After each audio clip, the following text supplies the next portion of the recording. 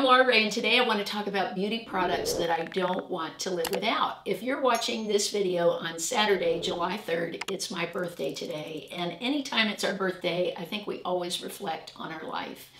And I've been thinking a lot about my older self, my retired self.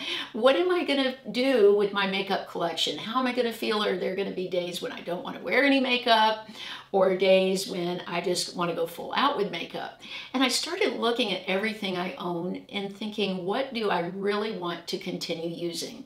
So today I'm going to talk about all the products that I think I can't live without. Powder. I didn't use powder for years because I had such oily skin, and all I thought was I'm just going to turn into paste face. But in the past few years, I've found ways to use powder that really helps me out. And of course, I love my Can Make powder and this Revlon blurring powder. Now, I really like this blurring powder for under the eyes. And there is a makeup artist, Nick Lujan, who gave one of the most amazing techniques I've ever seen for under the eye with concealer. And I'm showing that to you today. All he does is applies the concealer. Now, I'm applying the Neutrogena. I love this concealer. I think it's so underrated. It's amazing. I'm applying this, and then what he does is takes the end of a makeup brush after you put on your concealer and just rolls up like a rolling pin. And what that does, it takes the surface level that would maybe get into your fine lines or creases away. It is miraculous. So I usually do it in 3 steps. I go in the middle, I go up the side, and I go in the inner corner like this. Then I wipe off and apply powder. Now, what I like to do, I sort of made it my own because I don't think he did this in his video. I put on the powder and roll again, and that takes off the surface level of powder that might get into my fine lines. But using this technique has been a game changer. I just think it makes my under eye area look so much better. So I just wanted to share that with you. I will always need sunscreen. If I'm wearing nothing on my face at all, there's always sunscreen. And I've talked about the Biore. I think I'll always want more of a watery gel formula for my face. I don't like feeling greasy on the face. This doesn't leave me feeling greasy. I like things that sink right in quickly, that you don't have to wait for them to dry. I love the way this feels on my body, also on my arms. And so I will definitely always be wearing sunscreen. Moisturizer will always be a part of my routine. It wasn't for years, and now that I'm 57, I definitely will always need it to be part of my routine. I enjoy a very light moisturizer during the day that will sink in quickly, where I can go ahead and apply makeup, or if I'm not even wearing makeup, just something that doesn't take forever to dry. I love the Aveeno. I've talked quite a bit about it recently. It's replaced Clinique, which I was using before.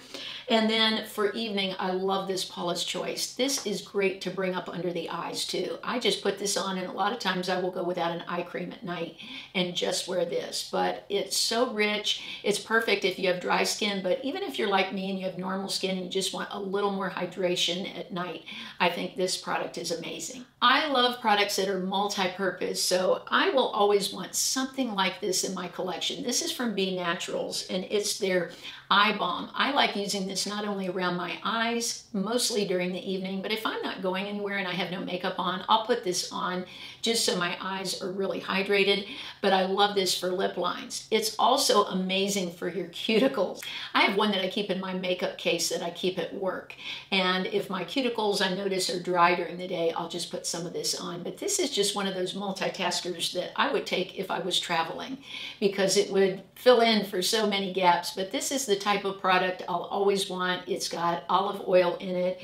It's also got organic beeswax, avocado oil. So there's a lot of different oils in this that are just perfect for various areas of your body. Azelaic acid will always be a part of my skincare routine. I've been using it for about 1.5 years now. I think it's really done a lot for my skin. Anytime I have any kind of reaction on my skin, I put this on and it immediately calms it down.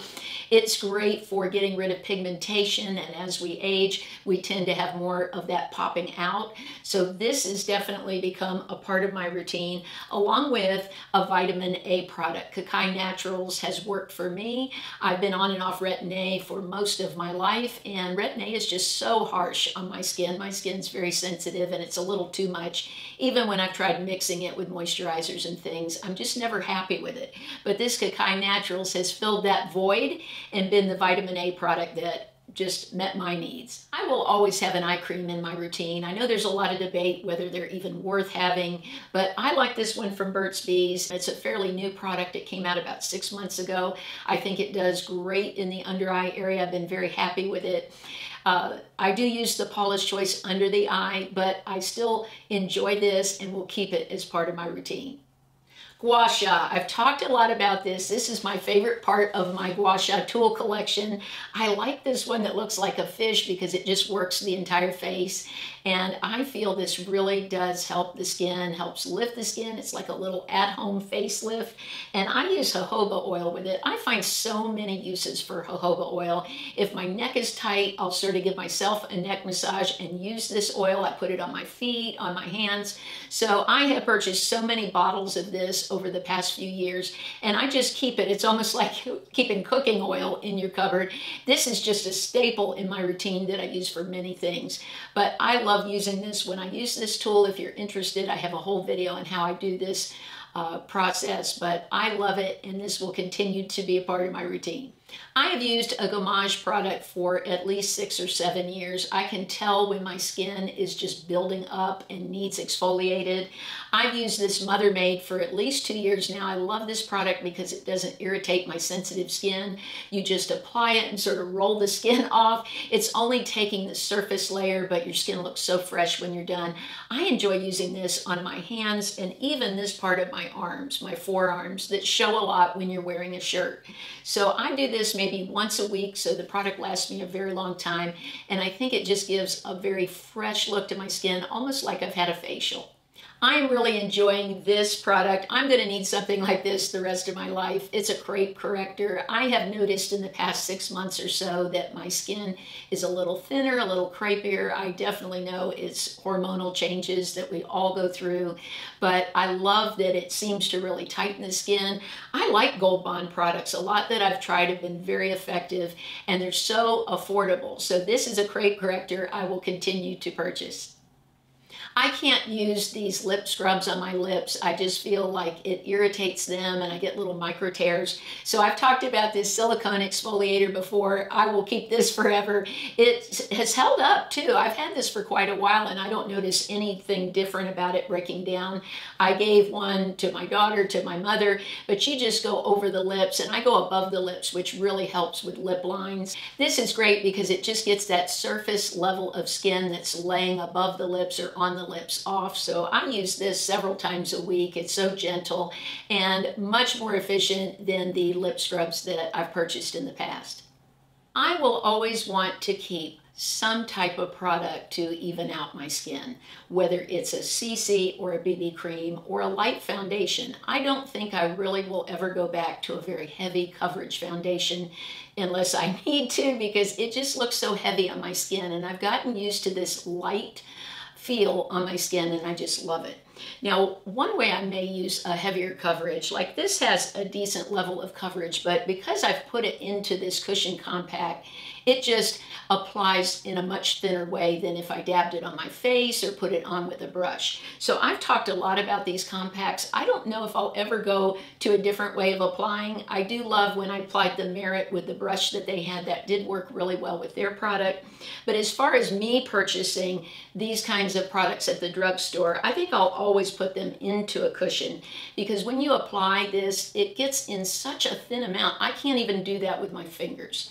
So I have found this is a great anti-aging way to apply my makeup where my skin just looks improved, but you can't really see that I have a bunch of makeup on my face. So this has really worked well for me. It's so inexpensive and a very efficient way where I can still continue as I age to wear foundation, but in a very youthful way. I did want to mention that I am also still loving this from Almay. It's their Skin Perfecting Healthy Biome Makeup. Long name for that. I'm in 120 Beige. This is a beautiful formula that's very light on the skin and so affordable. At a minimum, I will always want to have brows, mascara, lipstick, at least that. And of course my sunscreen and those things. I'd love to hear in the comments what you wear on the most minimal day. I really love having my brows a little fuller than they are. I've always had fine brows even when I was younger. So I'm enjoying this brow sessive from Wet n Wild. I go through, I've talked about this before, with a gel kind of product through the brow to thicken them up a little bit and then go in with a brow pencil. I like this one from Flower Beauty because it's got a super fine point. I can almost sculpt the brow, give myself a new brow without it looking fake. And then this little brush on the end is so fabulous for blending. I actually like it a lot better than a spoolie. And the fact that it has the brush right on the product, I love, because that's one less tool to keep up with. It just makes it so super easy. But I'll always want my brows to be done. There are days I go without mascara. Sometimes I do just liner. And then other days I do just mascara when I want to not be so involved with my makeup. But I love the Sky High. It's the best I've found recently for giving me long lashes. I really like the length of this. It doesn't thicken my lashes a lot, but it's more about length for me. I like the length on the lashes because I just think it makes my eyes look more open and awake. And as far as my heated curler, I don't use this every day, but I will always want a heated curler. This has been such a game changer for me. It's so fun. It keeps the lashes lifted. I love that. And so if I were going to lunch with a friend or going out and I just really wanted to look nice, I definitely will get out my heated curler. I love eyeshadow. I love playing with eyeshadow, but there are some days when I just want to do everything really fast and be done. So I will always keep some kind of cream eyeshadow in my collection. I love these from Revlon. They're so affordable, so easy to work with. Now what I did today was I took one of my favorite shades, which is Creme Brulee, and I mixed it with this palette. You guys remember this one from L'Oreal. I repurchased this recently. I actually was very nostalgic. I get that way about makeup, and I missed it. I thought, why did I ever give that away? I actually gave it away at one point. So I bought it back and I blended this third shade in with the Creme Brulee and made my own eyeshadow. I am having so much fun making my own shadows. Taking a cream shadow, especially one that's inexpensive like this Revlon, and then mixing it with eyeshadow you already have can give you such a beautiful and luxe look. This glass palette has been a game changer for me. This is where I mix all of the products that I love so much together to make new looks. Now what I tried recently on this glass palette to make a beautiful cream blush was taking this Joa. Now this is an interesting product because this is their Crystal Glow Tinted Luminizer. You could use it as a foundation. I didn't really like it for that. It was just too much glimmer for me personally, but you could. You can use it as a primer under foundation, but what I used it for was to mix it and make cream blush. Now it's two-sided. It has a brush already on here for you, so you could mix and blend with this. And then you have this cream stick. Now, like I said, it was meant as a primer and foundation, so it comes in a lot of shades, which is fantastic. Now today, I took this and mixed it with this Milani palette. This is gorgeous. This is called Bronze Burst.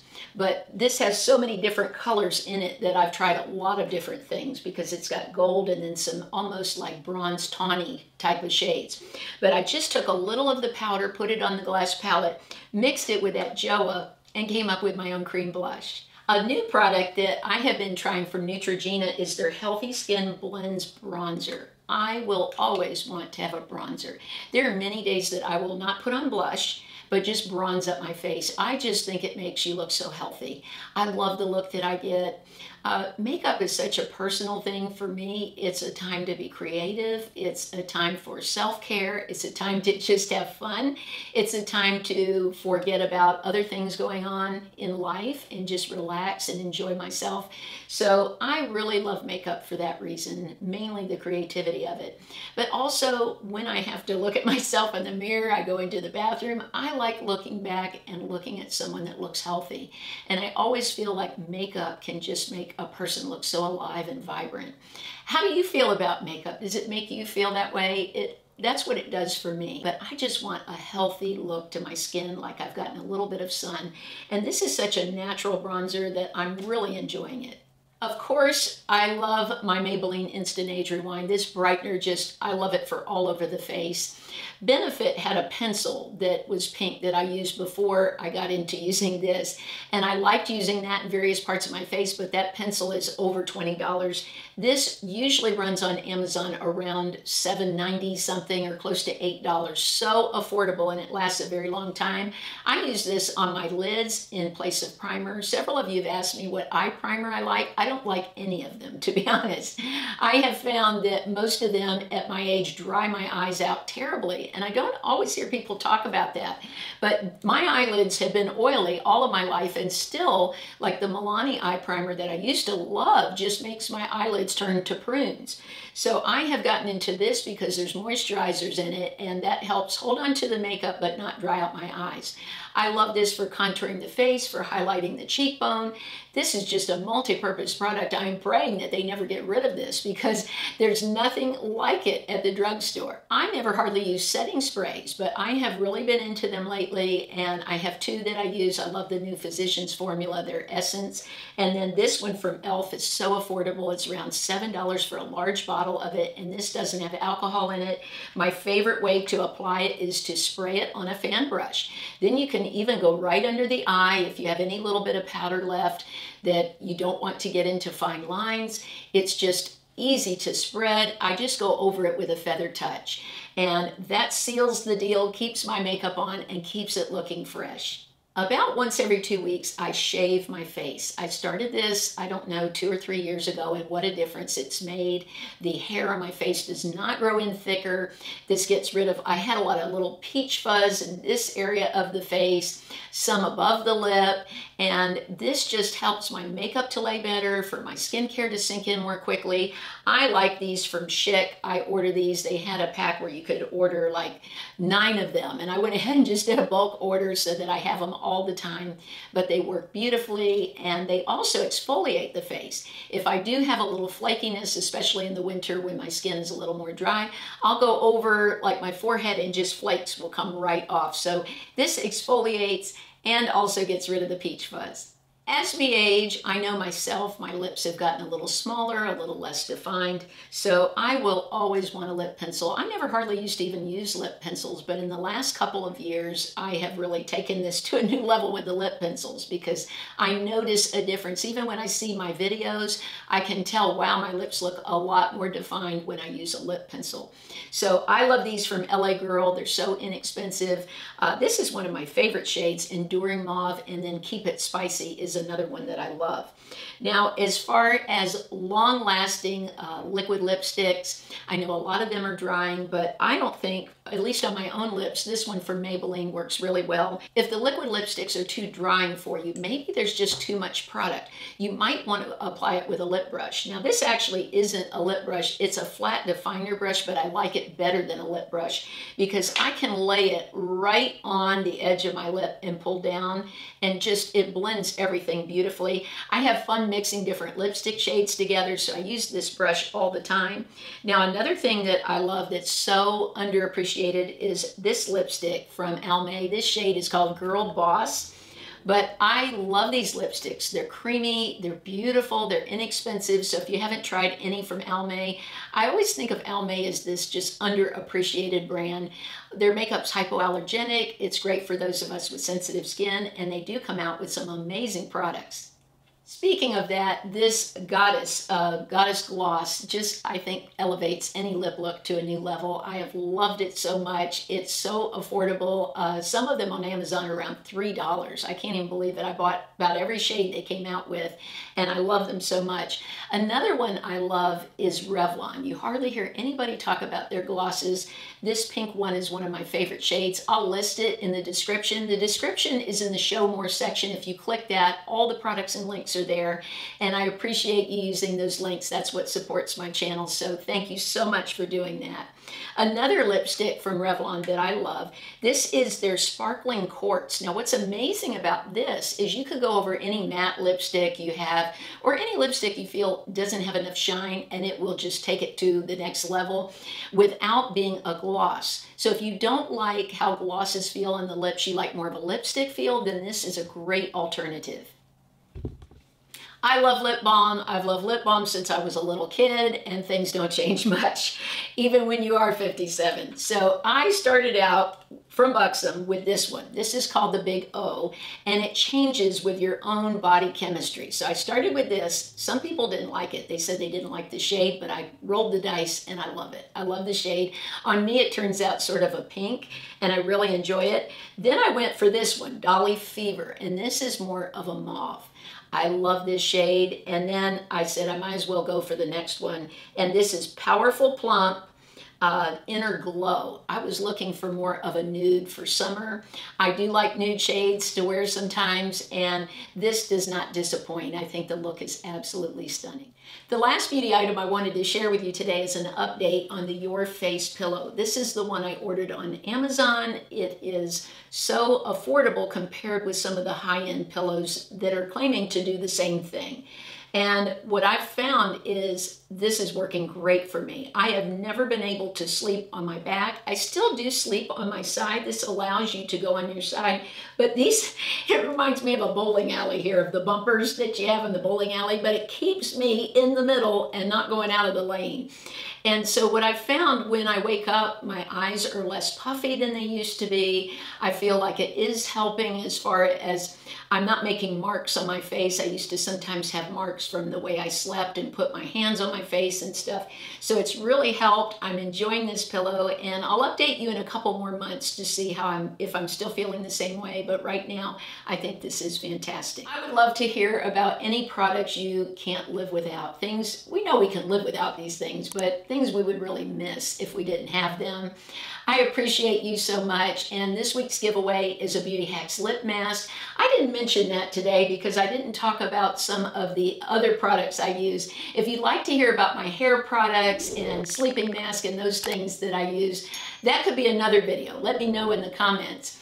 But the winner of last week's giveaway is posted beneath the video. I hope that you all have an amazing week. And for my birthday, what I would like is you to do something special for yourself.